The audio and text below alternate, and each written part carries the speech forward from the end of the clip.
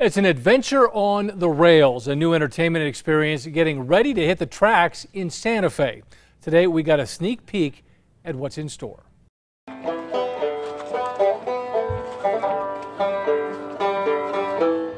We call ourselves Santa Fe's Adventure Train. Whether it's music, storytelling, theatrical performances, or a showcase of local cuisine and signature cocktails, Or even find yourself having an outlaw gang right up behind you as you're riding through the desert. Sky Railway promises to be much more than a trip from point A to point B.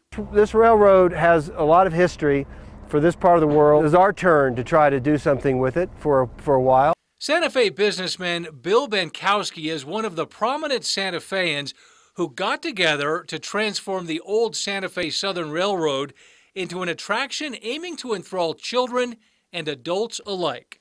Well, we got Christmas coming up, so maybe I want a Christmas look. We can make it sound like something landed on the roof and is running down the top of the car. Sky Railway will offer a number of themed adventures along its 18 miles of track between Santa Fe and Lamy. The holiday season experience kicks off with a trip through Santa's Wonderland at the Lamy Station.